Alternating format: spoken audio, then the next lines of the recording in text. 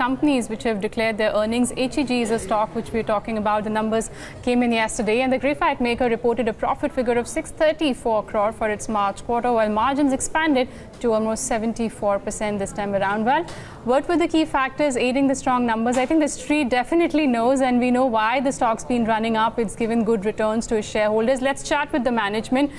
We've got the chairman and managing director, Mr. Ravi, Jhunjhunwala, who joins us on the phone line. Hi, Mr. Jhunjhunwala. Good afternoon to you, and thanks a lot for joining us today on Bloomberg Quint. Congratulations once again on good set of numbers. FY18 has really been a good financial year for you. Thanks a lot. Thanks a lot. Mr. Jhunjhunwala, just wanted to first get a check about the pricing of electrodes. I was just looking at a couple of reports which suggest that the prices in the current quarter I'm talking about, a first quarter of FY19, the spot prices have gone up if I compare it to the last quarter. Could you tell us what is the current spot pricing that you're witnessing for your contracts of electrodes? You see, I cannot give you the details of the exact numbers, but what I repeated in the morning in another channel was something which came in the public domain 2 days ago. As you know, the second largest graphite producer in the world, an American company called Graftech, they just did an IPO about a month ago, and they had their first conference call. And answering this question, they said the spot prices are anywhere in the region of $17,000 to $23,000. But having said that, I'm reaffirming that this should not be taken as the average price for sales, but these are actually the spot prices.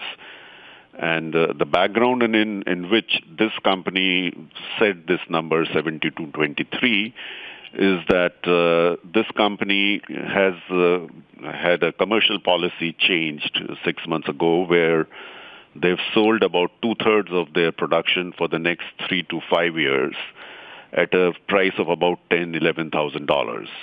So the balance 35% is going on the spot. And this was their comment to the question that you asked me about the current spot prices. And so, as I said, there are orders, there are spot orders which are going at these numbers. All I can say as a guidance is our compared to our last quarter, Q4 of last year prices, we are fully booked for the next 2 quarters at least. Okay. And our realization is going to go up. Okay. I'm not going to ask you, Mr. Jhunjhunwala, to divulge your contract details here, but since you mentioned the current spot prices are hovering between $17,000 to $23,000 per ton, are your current prices also, current contracts being priced at current spot rates? If you could just give us a guidance on that. Yes, a part of our sales is in that region. Okay, because in the morning, Bloomberg Quint was also chatting with Kalyani Steel, which uses electrodes, and they said their raw material prices are going a little higher. They've been trying to pass on their cost by increasing the prices, but still they've been facing some cost pressure. So do you think going into FY19 now, the trend that one has seen last year for the electrode prices, and which is the primary reason that your numbers have been looking so good in all the quarters of, most of the quarters of FY18, will that trend continue? The margins that you've been posting, will you be able to sustain that? You see, as I said, for the next 2 quarters, we are 100% sold. We have contracts for the next 6 months, and this is for 100% of our sales. And I'm telling you that, yes, our margins will not only be maintained, it will be better in the next 2 quarters. And going into the second half, the third and the fourth quarter, going by the current demand and the current trend, we don't see anything going back on the prices. I mean, if these prices are not going to go up in the third or fourth compared to the first and second, I would be very surprised. Okay, so what you're suggesting is you expect the prices to at least remain stable or inch higher from current levels, which would also mean that your realizations are going to look only better in the coming quarters. In light of all that, Mr. Jhunjhunwala, if you could tell us, how do you plan to use the cash that you're generating? Will you look to augment capacity since there is so much demand that is there in the market? You see, obviously, adding more capacity in our core business of graphite electrodes is the best thing to do. But as you know, there is a huge shortage of electrodes. If I give you our capacity utilization for the whole year 17-18, this was about 80%, and for the fourth quarter alone, it was for 84%. So quarter on quarter, our capacity utilization is increasing, and as we speak, in the last 3-4 months, we have done some debottlenecking of the capacities at the plant. And current year, for the whole of 18-19, we believe that it'll be in the high 80s. It may not be in the 90s, but it'll certainly be in the high 80s. So which is going to be about 7, 8, 9% higher than 80% which we achieved. So which means that let's say we have a 10% extra production, so that volume growth is going to take place, and as I said, we are quite hopeful that we will be able to maintain the kind of margins that we are talking about, despite an expected increase in the needle coke cost, which is our major raw material. So what I'm saying is, for the next 2 quarters, we are certain about our sales prices, which are going to be higher than Q4. We are certain about all our costs, because all the needle coke and other costs are already fixed for the next 2 quarters. So for 3 and 4, I'm expecting that whatever needle coke cost increase takes place, we should be able to pass it on to the market, because the market continues to be strong. Mr. Jhunjhunwala, a couple of questions, and of course, congrats on a very good quarter and a very good year as well. All through the last few times that we've interacted, the story has been about the world not seeing additional capacity creation, and which is why companies like you and Graphite have been able to do so well. What stops the capacity utilization levels from nudging the 90-95% mark? I mean, is there a business limitation that doesn't allow capacity utilization level to go above the 90 mark? Because I heard your answer, you mentioned that it will still go up 7-8%, but will still stay sub 90%. You see, the business is not an issue. There is no issue in producing 96, 97, 98%. There is a market for that. But the problem is this major raw material that we need, which is needle coke, which is a technologically oriented product. There are only 3 players in the world who have the technology, and that quantity is limited. So this 80 or 85 or 90% that we are now talking about going forward, this is not the case only with us. It is the case with all the other graphite manufacturers, sure, except this American company that we were talking about a minute ago, GrafTech. They have a capacity of about 175,000 tons of electrodes, and they are the only ones in the graphite business who have a captive needle coke plant of 150,000 tons. Got it.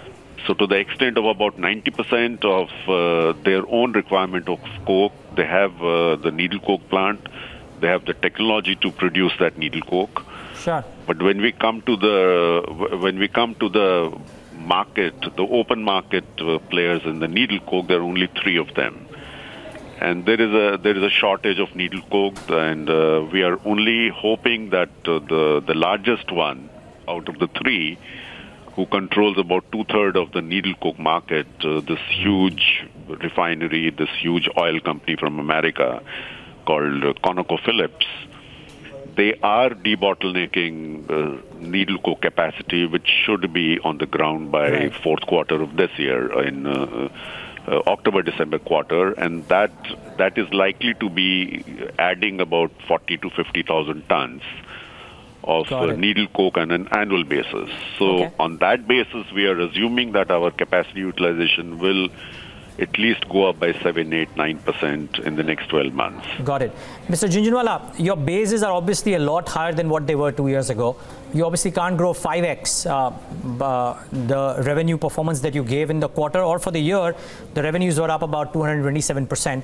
But a ballpark estimate, just looking at the fact that 1 year capacity utilization levels move up, prices at least sustain, if not inch up higher. Any ballpark estimate of what's the kind of growth that you can show on such high bases? You see, on the revenue side, if I take into account a production level of high 80s, and if I consider the first half order book at a particular price, and as I said, we don't expect these prices to come down. I mean, I only expect that the second half prices will still be higher than the first half. So given that estimates and the projection that we have, the turnover should be. I mean, I would give you a conservative number. It will be at least 2.5 times of what it is now. So you mean FY18 end? I mean, I don't want to put words in your mouth. I don't want exact numbers, but 2750 crores was the FY18 revenue. Right. You believe that the turnover could be 2.5 times that number? Yeah, at least 6,500 crores. Wow. And percolating down on a higher EBITDA margin, which I presume will also be the case, the bottom line numbers also, to my mind, will look very robust, much more robust than what they are currently. I mean, that's what it mathematically boils down to. The major assumption here is the needle coke availability, and the major assumption is the needle coke cost, which is now going to go up in the next 6 months.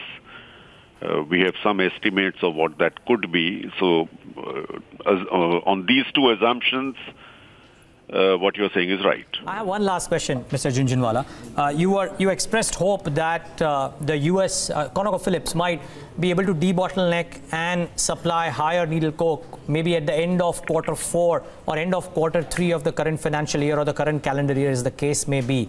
That's right. Were that to happen, would companies like you, and I know you can speak only for yourself, but since there are only 2 or 3 players and 2 of them are in India, would companies like you and Graphite look to expand capacity? Is the cycle looking so strong that even this late into the cycle, and I'm using these terms carefully, it may not be too late, but even this much into the cycle, you will look to expand capacities meaningfully if the raw material availability becomes known?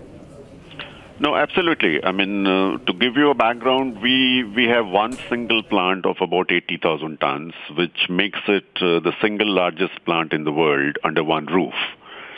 And as we speak, we are already in the market collecting all the quotations. We know what equipments to buy from which supplier, from which country. We have the space in the current plant near Bhopal to go to about 100,000 tons.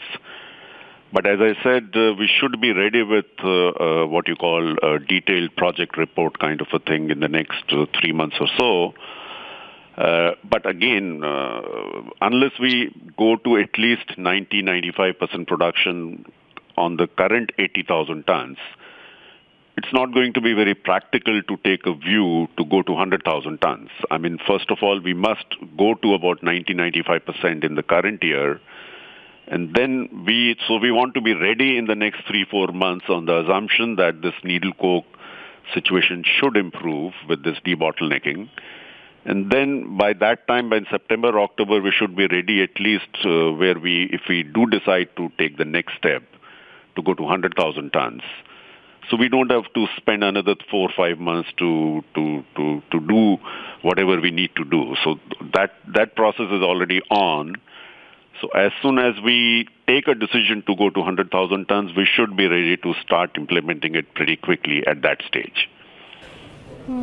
Mr. Jhunjhunwala, we hope you touch the 95% mark with regard to capacity utilization in FY19. Thank you so much for joining us and all the best for FY19. Thank you. Thanks a lot.